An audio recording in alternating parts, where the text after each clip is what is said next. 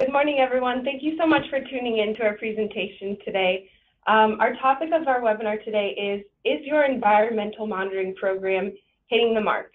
My name is Sarah Curran. I'm the Marketing Communications Specialist with Eurofins Scientific Inc. And I'll be here just to facilitate our presentation, ask you guys some questions, and make sure everything runs smoothly. Before we get started, we have a few housekeeping items. The webinar is being recorded. Copies of the slides and the recording will be available to everyone who's registered, and it will be sent to you via email. It will also be online in the EurofinsUS.com Food Resource Center. There will be time for question and answer after the presentation with our wonderful presenters. So the way that you ask your questions is by using either the question box in your GoToWebinar dashboard, or you can tweet your questions throughout the presentation at Eurofins using hashtag EMPCheckup. We'll be monitoring Twitter through the entire presentation, so if you have questions, comments, if you're encountering any issues, go ahead and tweet those at Eurofins or mention that in the comments section in your GoToWebinar dashboard, and we'll try to get that resolved for you. So before we get started, a little bit about Eurofins. Eurofins is driven by our mission to contribute to global health by offering the highest quality testing, training, auditing, and consulting services. We strive to listen to our customers and not simply meet, but exceed your expectations. Eurofins is a full-service provider for food safety services, including, but not limited to, microbiology and chemistry testing. We are your one-stop shop for both routine and specialized testing, auditing, training, consulting, and candid expert advice like this webinar. Our footprint is global with over 400 laboratories in 42 countries, and we have a portfolio of 150 analytical methods. So right now I'd like to introduce our wonderful presenters, Doug Marshall and John Kukoly. Doug Marshall is the Chief Scientific Officer with Eurofins Microbiology, and John Kukoly is the Director of BRC Americas. Before we get started, I'd like to warm up everybody with a polling question. So our first question of the day will be, are you currently certified?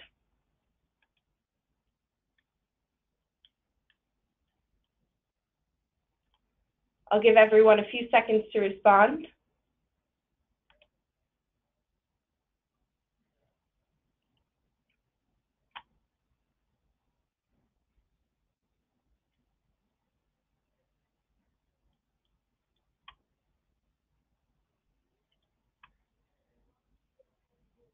All right, we're at 70%, just a few more seconds. Let everyone get their responses in.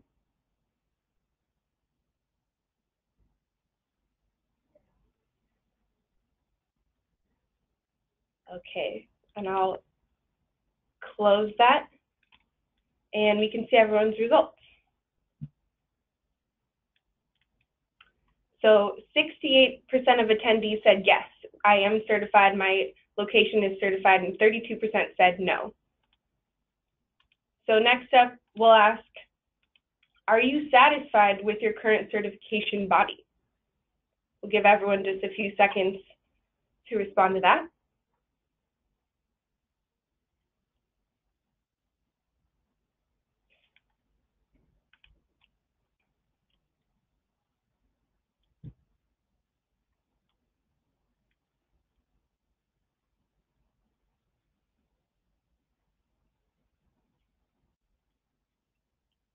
Okay, and just a few more seconds to let everyone get their final responses in.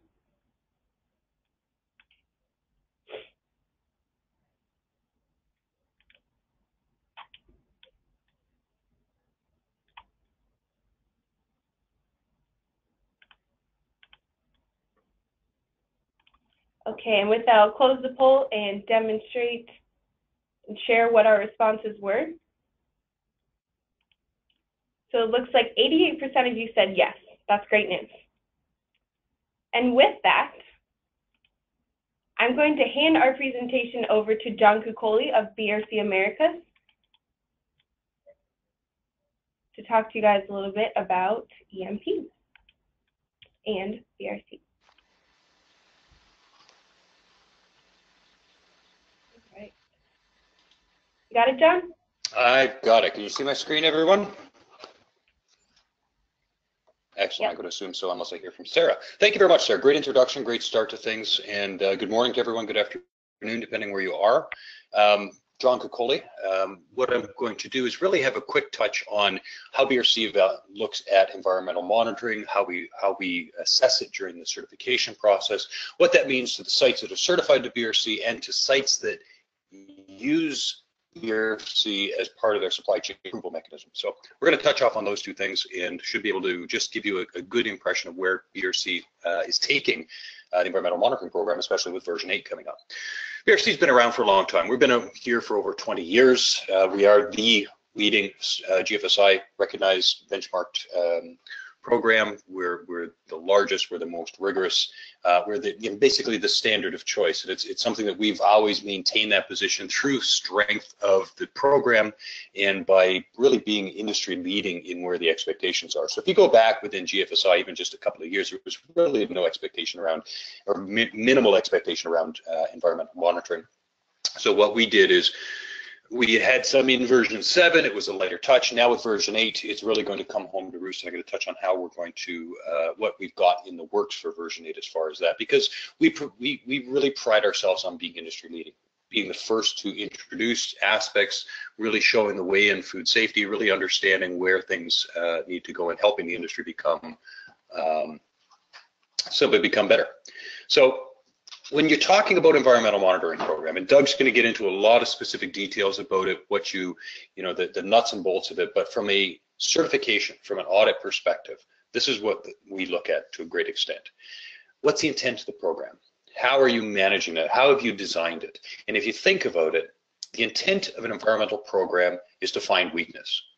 The intent of an environmental program is not to show that we have no pathogens. It's rare to find a facility that has zero risk of pathogens, certainly in a ready-to-eat facility. So we really want to see, is the intent of the program to hunt and destroy? That's the classic mechanism or mindset you have with an environmental program. We want to find it. If it's there, we're going to find it. We're going to keep changing and evolving our program to make sure we get it. Next step, once you've created that mindset and you've understood what the desired outcome of your environmental monitoring program is, you have to develop a sampling plan.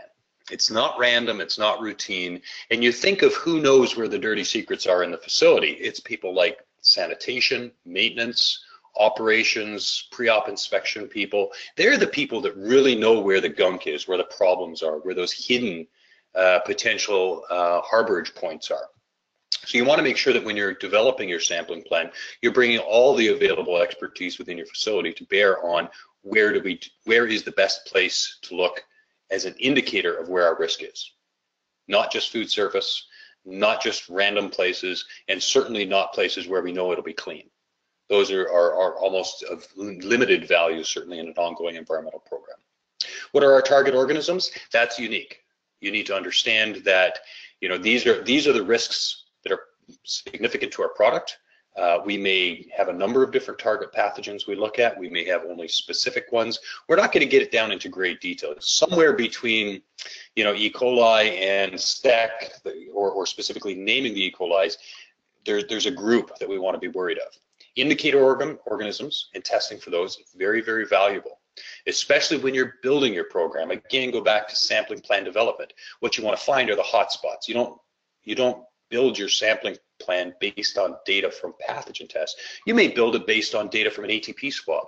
So we're going to know where the harborage points are. Where's the food? Where's the potential? Where's the risk? We may narrow that down with ATP type or generic swabbing, plating, and then we're going to target down on those organisms. So we may use different mechanisms to identify target organisms in their sampling plan. Test methodology, we want to make sure it's robust. We want to make sure it's recognized. We don't want to grow pathogens in our facility, so we're probably going to look to some expertise like Eurofins to be able to bring it outside to maintain that safety. What are we going to do when we find it? It's great to have a sampling plan. You have to assume at some point you're going to find something that's going to raise alarm bells. Better to have a corrective action program outlined rather than scramble at that point. That's all great. Two big things we have to make sure we do. Ongoing data use. It's not about the results, it's about the data. The course of the data, the direction it's going. You know, getting no pathogens on one set of swabs for your environmental program is great. Getting no pathogens for 9 months in a row, we have to say that, wait a minute, maybe we're doing the wrong thing. Maybe we're not looking hard enough for the right places. So it's really about that review of the ongoing data, of trends, of what picture does it paint over time. That's more important than individual results. And then, of course, review. Remember, validation is what we do to prove it works. Verification to make sure it is working or it's being performed. Review is when we ask the question, are we doing the right thing? And again, this comes back to, geez, it's been 18 months. We haven't had any significant fines. We haven't had any issues. Maybe we need to take a look. Or our shelf life data is telling us we've got some weakness in environmental management, but our environmental program's not. You know, what are the triggers that come back into play to say we need to take another look at it? So what's the mindset? Design to find it. Absolutely. Make sure that you're targeting, the goal is we want to find pathogens. We want to find harborage points. We want to find potential areas for pathogens. This is not an end in itself. It's a way to improve everything, to improve our maintenance, our production, our in-process, the length of our production runs, our sanitation, our QA. This is giving us data to be able to manage everything else we do. Are our employees washing their hands properly? Are they maintaining the uniforms? Is our footwear policy appropriate? All of that is improved when we have a good, solid set of data from our environmental monitoring program. Remember, that seek and destroy mindset. Absolutely, we have to do. And don't forget about validation. Is this working? Are we? When you think about the design, there are some other things to keep in mind. Make sure that you're, when you're figuring out your sampling locations, it's basic experience. Get some outside information. Where are those hard to find spots? Where has someone gotten burned before? Make sure you're bringing in all those additional people. Maintenance are great folks. They take stuff, don't forget, they take stuff apart all the time. They've seen what's inside, what's behind the covers, what's underneath. They're the ones with the flashlights and the tools, so they're going to tell you where the problems are and where to look. Make sure, as I said, you're looking for hotspots. Nice compliment is using ATP. If you're finding high hits on your ATP sampling or monitoring system, you now are pointing in a certain direction. Does that correspond with where your sampling locations are? Yes, we're good. No, we need to review our program and understand if our sampling programs are correct. Biggest case, biggest issue. When you start designing your program, use data from your worst case situation. What's the longest run? What's the worst time of the year? When is our sanitation the weakest? What's the hardest thing to clean up after? Where's the longest point of rest between sanitation finishing without sanitizing and then production starting? So what you can do is really do your routine cleanup, have an extended shutdown. If you've already got one planned over a holiday or over a long weekend, don't sanitize. Let stuff grow. Now do your sampling, your ATP, your plate, your general plate counts.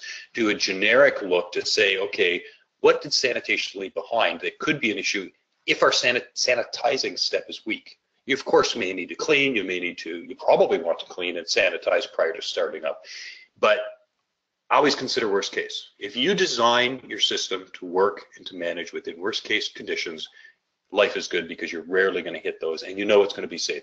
You'll be able to sleep well at night. Remember as well, those spelled right, challenge frequency and triggers. So I've got a program, well designed, well managed, it's validated, we verified that we're doing it. How long do you run that program, looking at your trends and your results before you go back and say, is this right? Is it good? Is that going to be every quarter, every 6 months, once a year? We're going to look at all the data and understand, are we doing the right thing? Is this program delivering what we really need it to deliver? And then what would be triggers?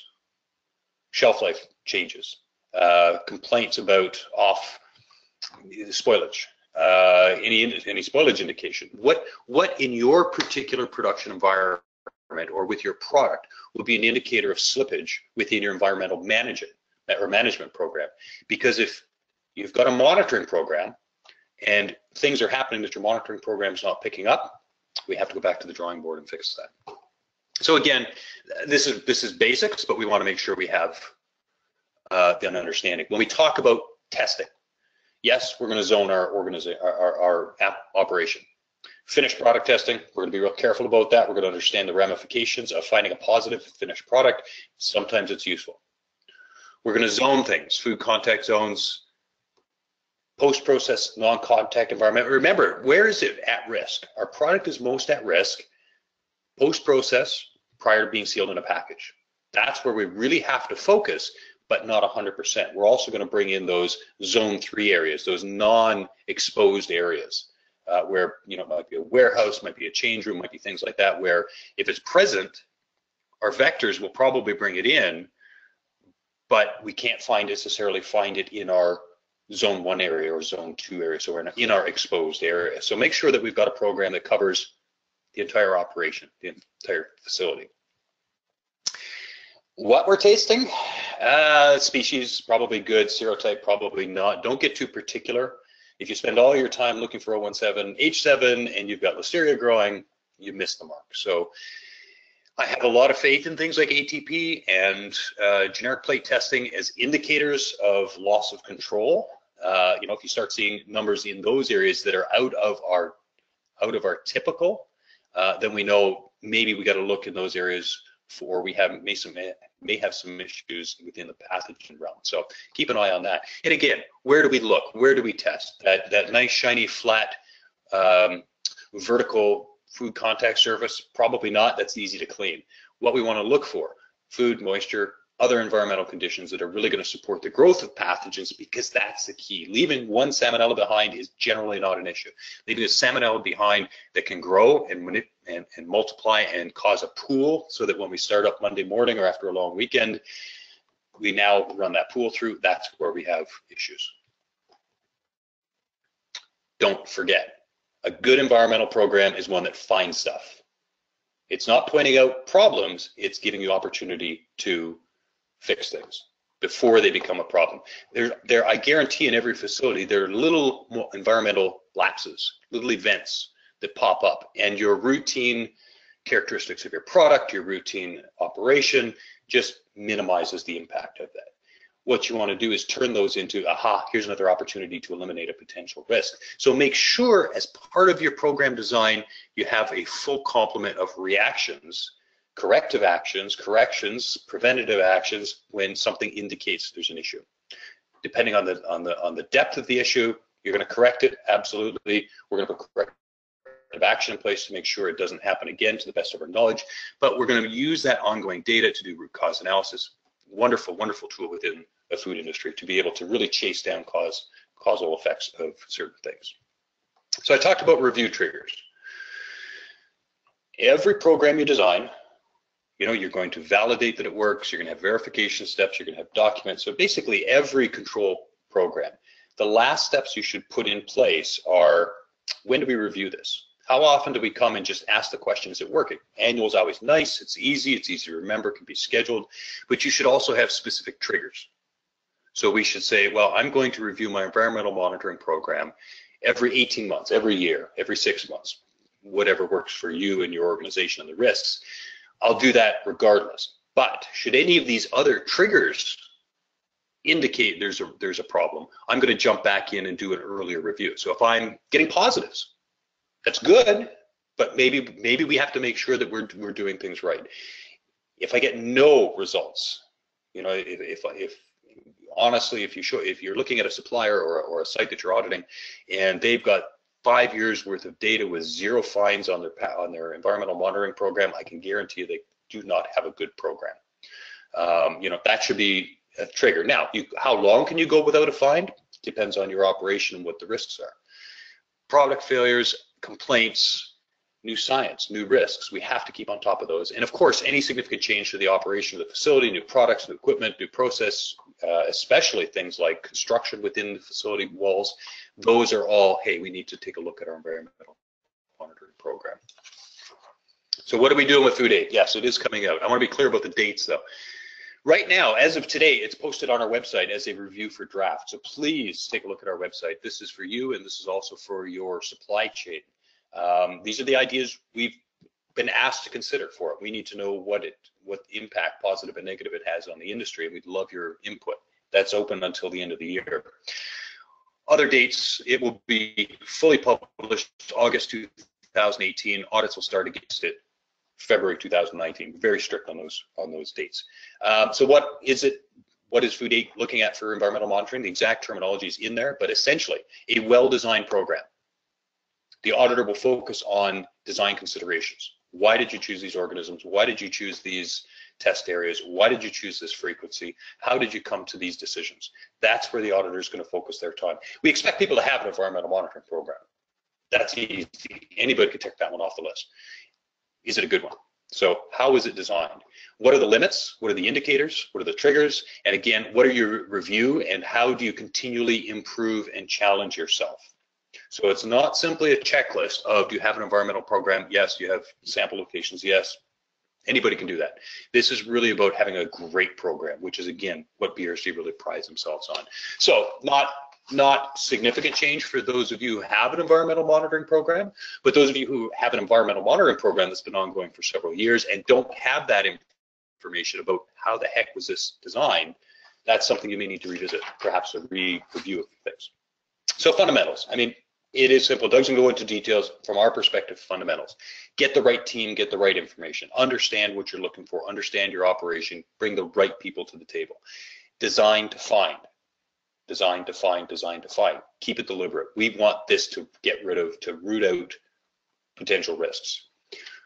Focus area, post-process, exposed product, but we have to remember our plant is full of vectors. I don't care if they're shoes, uniforms, maintenance, tools, equipment, pallets. There are tons of vectors, and we want to understand what they can possibly be bringing into that high-risk area.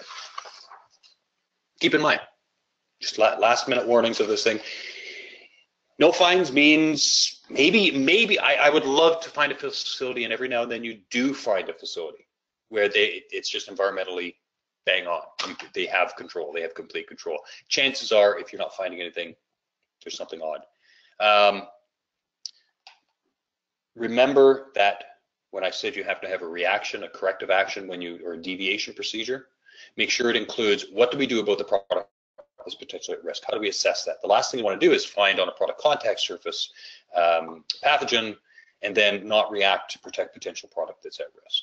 Prove each step. Make sure you're doing it right. Make sure you're comfortable with it. And remember, if it's good now, if you have a fantastic sanitation program, nature will find a way to get around you.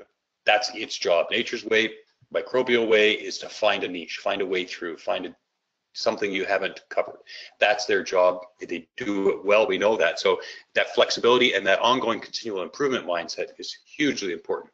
So as I said, or as Sarah said, questions we're going to leave to the end. Please remember, type them in now, send them in now so Sarah can get them teed up for us and we can get things going.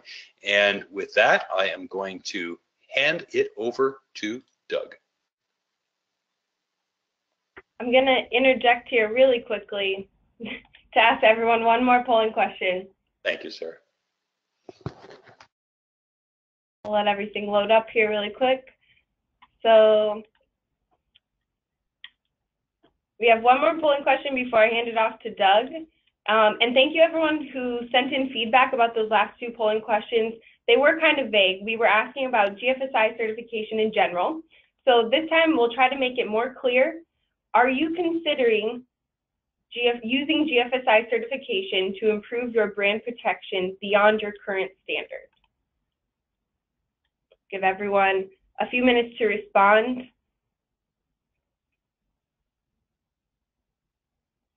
And I'll let Doug get all queued up here.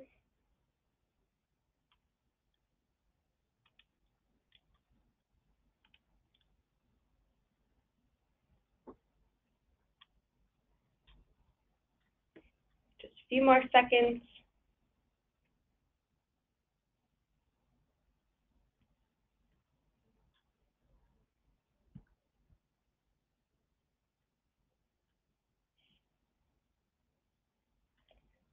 Okay. Looks like responses have stopped coming in. So with that, I will close the poll and share our results.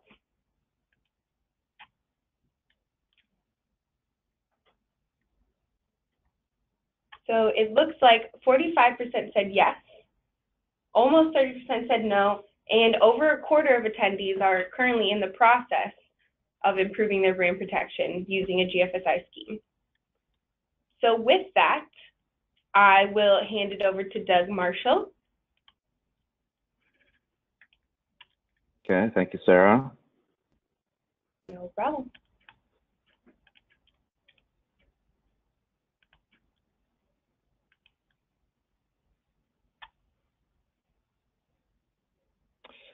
So hopefully everyone can see my slides and see my funny looking face. So I want to thank John. Your slides, Doug. You can't see my slides. Okay. Doing show screen. Well, clicking that on.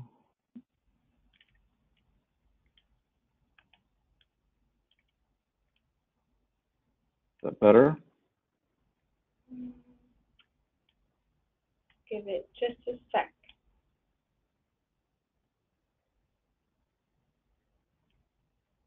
I don't think we're able to see your slides, Doug. Oh, there we go. Perfect. All right. Sorry for the slow connection. So I want to thank John for giving us BRC's perspective.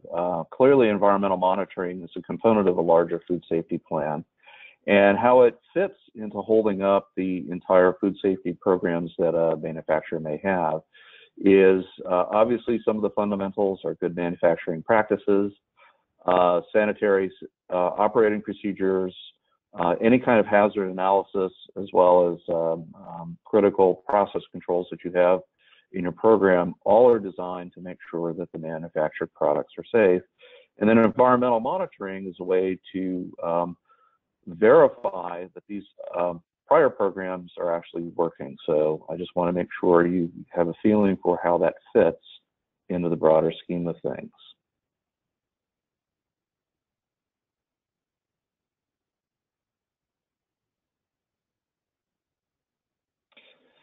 When you look at other preventative controls, there are training programs, there are written records. You need to validate, as John said, whether or not your control measures are working. And then you would do periodic verification. Oftentimes that involves testing, but not always. Certainly auditing programs are a great way to verify that a manufacturer's food safety program is working. And then food label review is a good one for potentially controlling unwanted allergens in your product or your process. Environmental monitoring then has the following components. It's a baseline sanitation program where you're really looking for, as John mentioned, finding these potential niches that can harbor microbes, and then making sure that your sanitation program eliminates those microbes before you start processing. There is a testing component because this is a way you can validate your program, but it's also a way to verify on a routine, regular basis whether or not this sanitation program is working. Then you take data from this monitoring and you evaluate whether the data you're getting is meeting your specifications for both indicators as well as potentially for allergens or for spoilage microorganisms or for pathogens. Once you've done this evaluation, then if you have anything that does not meet your specifications, you need to do a root cause analysis and do some corrective actions based on the results of that analysis. So what kinds of microbes are going to be your target in your environmental monitoring program? So I can simply say that all pathogens could potentially be a problem. And this picture is an open air drying system for red peppers. And you can just use your imagination and think about all the potential ways in which an environmental contaminant could potentially get on what could be a ready-to-eat product. Some recent examples were salmonella in peanut butter, salmonella hydrolyzed vegetable protein, listeria in ready-to-eat meats. And more recently, both pathogens have been environmental contaminants in a fresh, ready-to-eat fruit product like cantaloupe. So a lot of different products, but all have one characteristic, and that was failure to control pathogens in the manufacturing environment. Back in the old days, when you looked at whether or not sanitation was working, you used your eyes and you did a visual verification. Problem is, with microbes, you can't see those with your eye. You need a powerful microscope, and no one's walking around a facility with a microscope trying to find these microorganisms. So we need to use other techniques to be able to find these pathogens in the processing environment. So why would you then want to test for pathogens? Well, you get brand protection and liability reduction. In many circumstances and in many regulatory jurisdictions, including in the US, there's a regulatory expectation for some kinds of products and manufacturing environments. You use environmental monitoring and testing to validate the effectiveness of your process controls, your supply chain controls, as well as your sanitation controls. You can validate the effectiveness of your other environmental control programs and validate purchase specifications by you and or your customers. And then obviously environmental monitoring and testing for pathogens becomes very important when you're trying to prove compliance and when you're doing outbreak investigations. So testing comes at an expense. Obviously I'm biased. I work for a testing laboratory, so we would love to get your samples. But if you decide that you don't want to test, what are the consequences? Well, there's potential for injuring your customer. That certainly is not a long-term successful marketing program. There are the intrinsic and extrinsic costs associated with recalls. You have the potential facility closure and loss of business. You could also lose your personal job. There's damaged brand reputation. And then with FSMA, if you are a preventative controls qualified individual, you now are personally liable.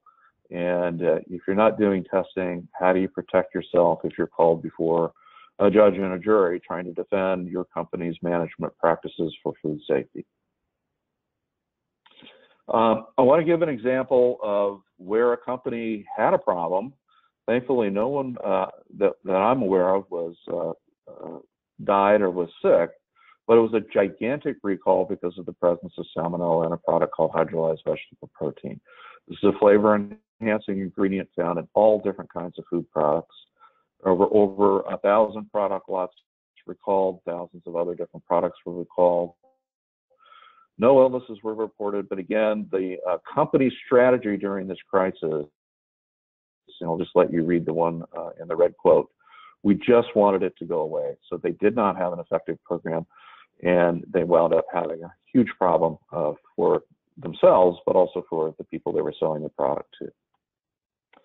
So why would you want to do environmental monitoring? There's a regulatory perspective, again, in many circumstances. Many manufacturers are doing environmental monitoring because their customers have an expectation that they do that. And then, as John said, it really should be your expectation to design a fantastic environmental monitoring program that meets your needs. I want to also philosophically let you think about the last two quotes on this slide. Environmental monitoring is an essential component for microbial control, but it is not a control measure. So it's an assessment tool of the effectiveness of your other food safety controls. So you can't fix things doing environmental monitoring. You can find where the problems are, but then you need to go back to your other controls to make sure you fix those. What does FSMA say about environmental monitoring? So in the law, there's a section that says preventative control should include environmental and product testing programs. And then there's another section there that says an environmental monitoring program to verify the effectiveness of pathogen controls in processes where the food is exposed to a potential environmental contaminant in the environment. So basically, FDA and Congress is expecting food manufacturers in the US to be doing environmental monitoring. So what is the role of testing in your verification activities? So you can do in-product testing. Obviously, that would be the data point that says, hey, everything in my process is working. But if you have random contamination, doing a one sample grab and testing that, you might miss problems. So moving further up the process and be able to do additional monitoring activities allows you to catch these small items that might wind up blowing in your face. So there's supplier verification activity, in-process material activities, and then in-product testing. For environmental monitoring, for manufacturers, I have allergens here, but for manufacturers that are manufacturing allergen-containing product and non-allergen-containing product using the same equipment in the same facility, you may want to verify whether that cleanup process going from allergen-containing to non-allergen-containing is actually working. You can do indicator testing and set baseline specifications based on those indicator counts. And you could also target specific pathogens. Where environmental monitoring, at least the philosophy of most preachers of this, is anytime you have a ready-to-eat food that is exposed to the manufacturing environment, from a kill step until final package closure, then that is an opportunity for pathogens in the environment to contaminate that product prior to final package closure. So in that case, I think FDA is really forcing folks to do environmental monitoring to make sure that that process environment in that really targeted area is free from pathogens. So the preventative controls rule has some language regarding environmental monitoring. Should be scientifically valid. It should identify the test microorganisms, specify the locations where you're going to do the testing with the number of sites you're going to be testing, identify the timing and the frequency of collecting those samples, know what tests you're going to be executing on those specimens, what laboratory is going to be doing the testing, and then if you have an out-of-spec result, what is your corrective action going to be? So a great environmental monitoring program, again, as John mentioned, it's a search and destroy mission. So it's find unwanted pathogens or allergens in the environment before they contaminate product, and then make sure you eliminate those harbored sites before processing. Then you could also use environmental monitoring to assess the effectiveness of your other preventative control programs, such as employee hygiene practices. Where would you want to test? Again, John mentioned using a zone approach. We certainly do that. Just a simplified version of that, you really have two major zones in a food manufacturing site. You have equipment surfaces that have direct product contact, and then you have non-product contact surfaces. So the highest risk, obviously, is going to be surfaces where you actually have product touching a piece of equipment.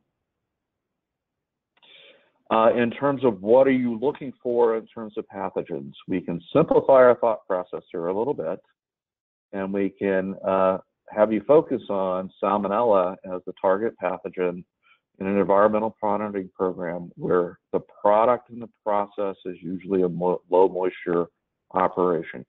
Salmonella can exist in a quiescent state when it's dry for a long period of time and can get shed into the environment and find its way onto product. Listeria monocytogenes is the pathogen of most concern in processes that have a high moisture manufacturing site and or a high moisture product that can support growth of Listeria monocytogenes. Does this mean we could ignore all the other pathogens? Of course not. They could also be a problem. But if you focus on controlling these two pathogens in these kinds of manufacturing environments, odds are very good you will control the other kinds of pathogens that might also be in that facility. And then again, be aware that if allergens are a control problem for you, you want to make sure that those allergens are removed from those direct product contact surfaces if necessary for product safety. Where do you do your control? As John mentioned, you're looking at a primary control. So this is, again, the area that is between a lethality step and final package closure. Many people manufacture products that have no kill step in the process. So under that circumstance, the entire facility is probably your primary control area. So that is a big consideration for you. Your EMP plan should be written where you identify the sampling sites. We recommend using a facility grid, and then you would do random rotation amongst that during your routine monitoring. But if you know you have hot spots, again, as John recommended, then you should always be looking at those hot spots every time you do your sampling. So there's no reason just to randomly assign known hot spots and ignore them if you know they're a problem.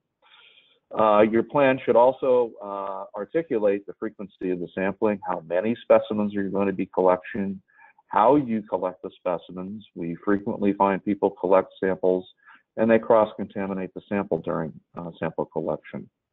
What test method is going to be used, and is that method fit for the purpose of environmental monitoring? And then set your specifications, and then what corrective actions you're going to do if you have an out-of-spec data point.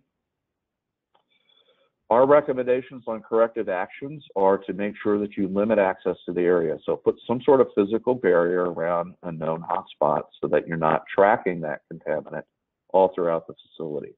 So you could use crime tape, you could use physical barriers, you could use traffic cones, etc.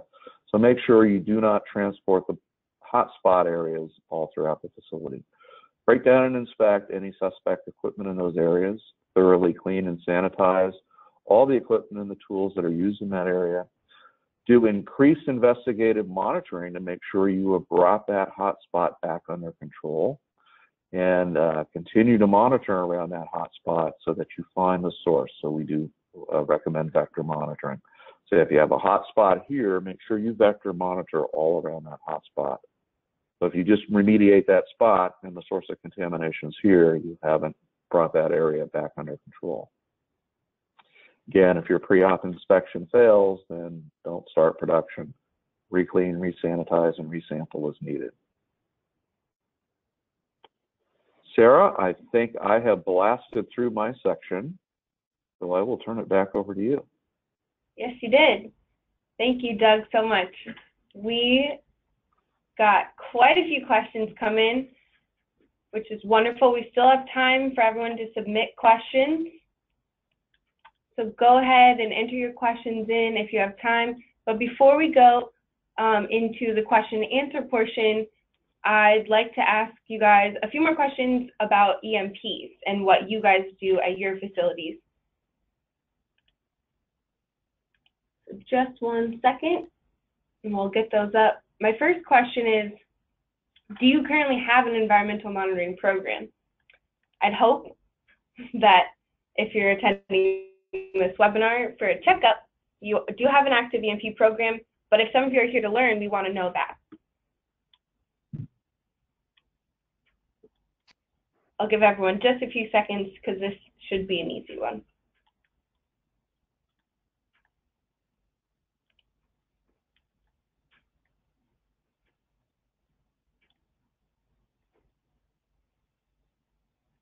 All right, we're at 70%. I'll give everyone just a few more seconds. This is also a great time to be submitting your questions in the question panel or tweeting your questions at Eurofins on Twitter. And with that, I'll close the poll and share our responses. So 87% of our attendees today said yes, and 13% do not currently have an environmental monitoring program. Our last question before we go into Q&A is, how do you currently perform environmental testing? Do you do it in-house, or do you outsource your environmental tests?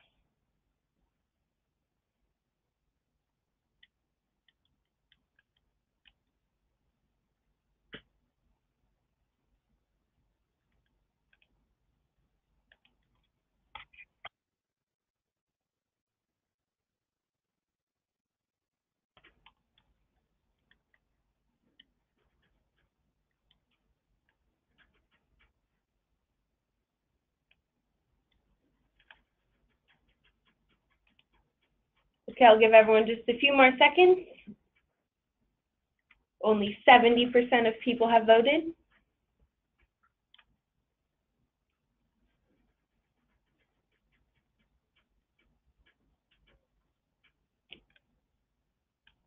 Okay, and with that, I will close our poll and share results. So it's a pretty even split. It looks like 43% do in-house testing and 46% outsource.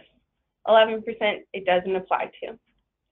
So with that, I will start pitching questions to Doug and John that you guys have submitted Doug and John, if you guys want to turn on your webcams, take yourselves off mute, and I have a few great questions ready for you from our audience. So first up, we have a question from Janet. What is your opinion on genetic typing of positive findings with the goal of determining whether or not you have a resident or transient organism? I'll take a quick shot, but I think this is really going to be Doug's area of expertise. When you're up to that level, I think it's a valuable tool. When you're at a point where you're getting that random hit of from a pathogen, and it's you're looking at your 5-year spread, and it's popped up every now and then or in different spots within the facility, it is a good way. It's a good question to put out of the way. Is this is it something that's coming in from different areas that we're seeing variety of, or is it resident? I think that's very useful. Doug, I think this is probably an area for you to chime in on. Yeah, I agree with John. Is if you have an unlimited testing budget, then doing strain typing is a really nice way to get additional information that helps you answer that question: is it resident or is it transient? However, don't forget that because you're finding it in the environment, it may not matter where it's whether it lives in that environment. You'll obviously have, if it's transient, a way in which it's being introduced into the environment. So you really need to look at the total picture in terms of how is it getting in, and then if it's in, how long does it reside in that facility? And obviously using strain typing is the classical way in which to resolve those questions. All right, thank you. And we've gotten a lot of questions before we proceed about whether or not the slides and recording will be sent out. Yes, the slides and a recording of this presentation will be emailed out to everyone who had registered for the webinar. They'll also be available to the public on our website. So we'll send more information about that tomorrow in a follow-up email. Next up, we have a question from Cindy. What is your opinion on Zone 1 testing for pathogens if you are already testing finished products for pathogens? Again, I think it's valuable. I think it's very valuable. You want to hit, I think Zone 1, again, very targeted sampling. You don't want to just randomly pick the easiest to clean Zone 1 spots. You want to pick the hardest to clean, the damaged, the questionable, the really hard to reach Zone 1s where water pools.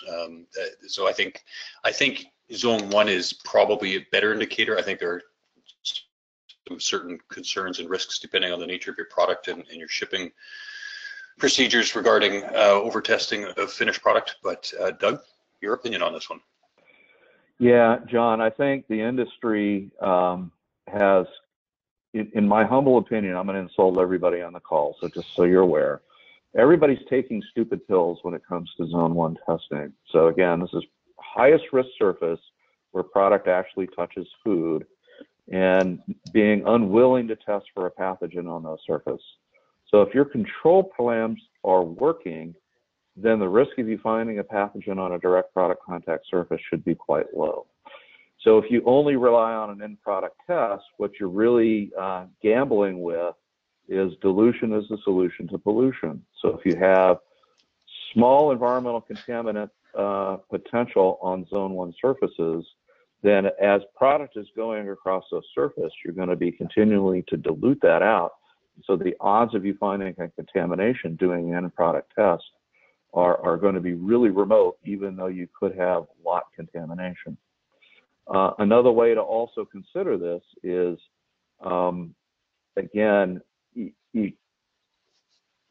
end product testing is a data point, but it's telling you all the other things that might have gone into the process. So if you do environmental monitoring of a Zone 1 surface, that's a data point that's very specific to that surface. Back to you, Sarah. Actually, the other point, Doug, on that one, I guess, is we both talked about results and trending of results. Part of the maturation of the process that I would think someone who, when you first start, you probably may want to do a little bit of finished product testing. But I would say within 6 months to a year of zero results on finished product, we have to start hunting a little further, and then you're going to go to zone 1. You know, if you go so long with no finds whatsoever, no risks within the controlled environment or that production environment, you know, that's when you start to look on the floor of the change room. Because if it's on the floor in the change room, it's not a direct product risk, but what you want to do is continually push that risk out further and further, expand your barriers to where you allow that pathogen, where you're hunting the pathogen. I'd much rather be hunting it, you know, in the change room in the cafeteria, figuring out how to get rid of it from there, knowing that if I get rid of it there, it's never going to make it into production, than worrying about, gee, my finished product has pathogens in it. What do I need to react to right now? So it's that maturation of your process. You want to continually push out the barriers. All right, thank you guys. So our next question coming in is there a target percentage for positive findings in an environmental program?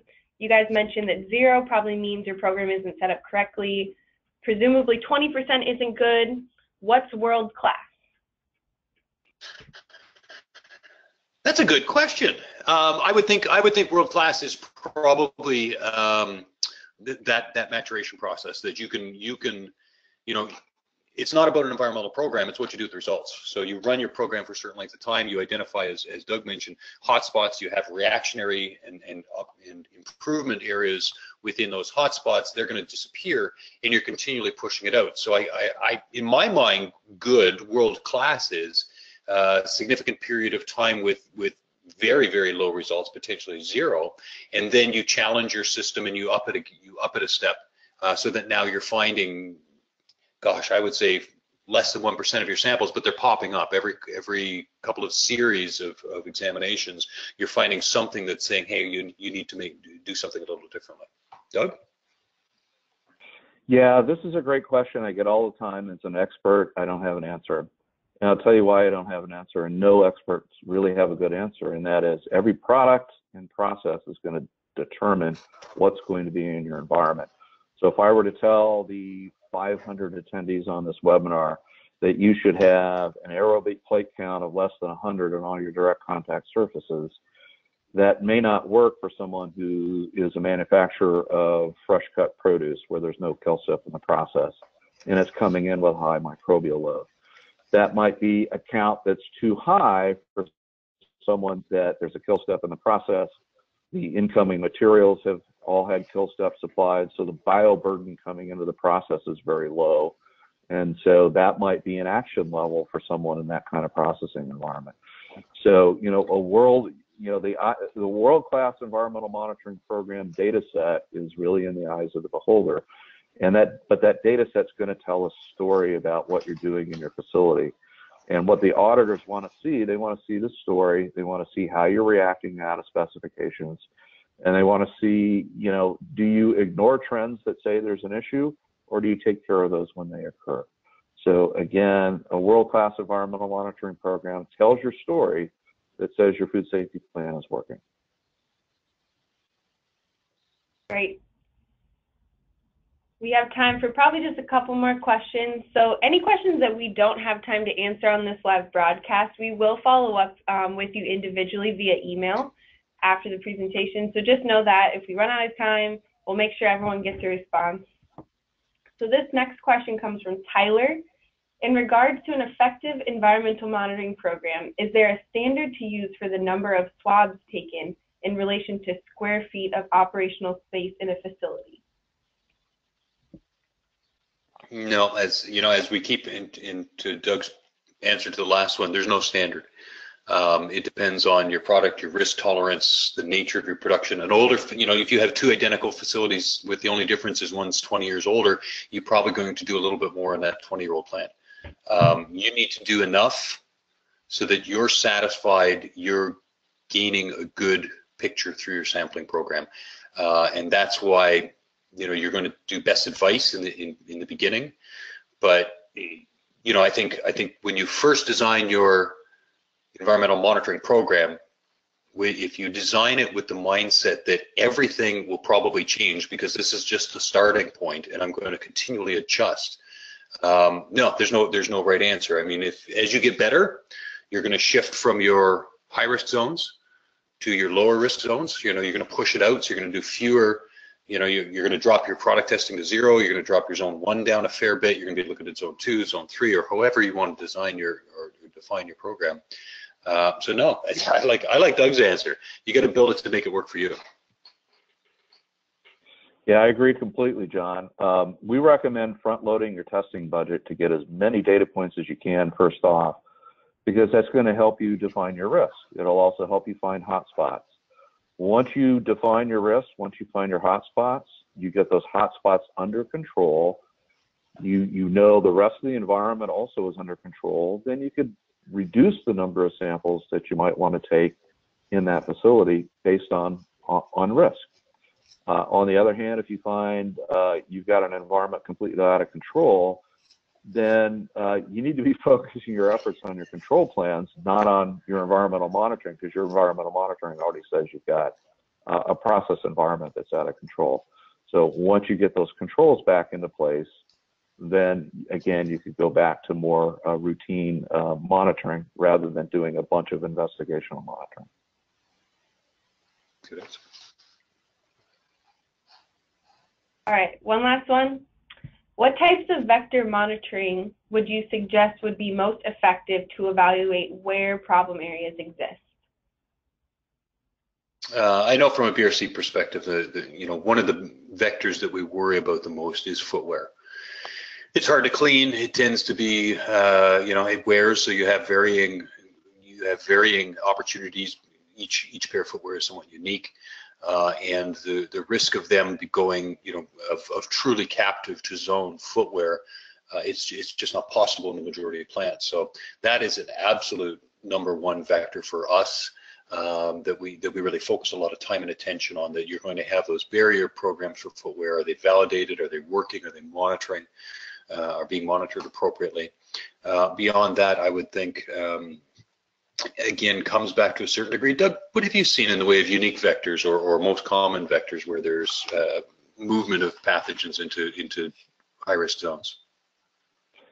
Yeah, I'm going to make a pitch that attendees on this webinar take a much broader environmental monitoring workshop or a class, because in those classes, the instructors will give you, you know, 2 or 3 hours worth of information on where to look for hotspots in the facility. So they can be all over the place. We certainly are running out of time in the webinar. But another thing to consider too when you're doing your vector monitoring is what tools do you have in your toolbox? Are you only relying on ATP and visual inspection? And if that's the case, what do those 2 observational tools tell you about the presence or absence of pathogens? And they may be poorly correlated with pathogens. So if pathogens are a concern, make sure you're using the right analytical tools to be able to get you the data to answer the question you're asking.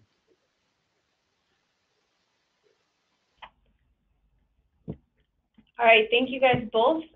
So just to get us wrapped up here, we'd like to thank everyone for attending in what is our largest webinar we've ever hosted. So thank you everyone who registered and everyone who tuned in for being a part of this. Thank you and congratulations. If you're ready to make the next steps like Doug suggested, you can contact Eurofins at info@eurofinsus.com. Like I said, everyone will be getting a recording and a copy of these slides. We'll also be following up on individual questions throughout today and tomorrow. And with that, I will say thank you one final time to both John and Doug. Everyone have a wonderful day, and hopefully we'll see you back here for another webinar soon. Thanks.